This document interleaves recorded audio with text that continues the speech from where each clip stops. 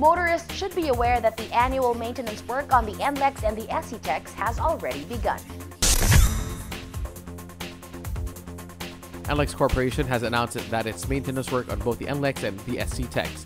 The maintenance work is conducted annually, and this year it will cover 79,063 square meters of the NLEX and 18,718 square meters of the SCTEX. Stretches of pavement from Balintawak to Santa Ines and Tarlac to Tipo will be replaced in sections and overlaid with new layers of asphalt. While some stretches of pavement with minimal damage will only undergo patching work, NLEX says the pavement repair program will be undertaken with traffic and lane management measures in place to ensure minimal lane closures. Road signs and warning devices will be installed to guide motorists passing the repair sites. NLEX urged motorists to check out its social media accounts to learn when and where the repair work will be undertaken to help them plan their trips.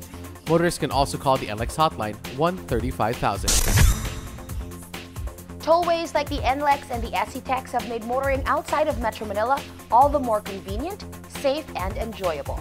And much of it is thanks to making sure that expressways are well maintained.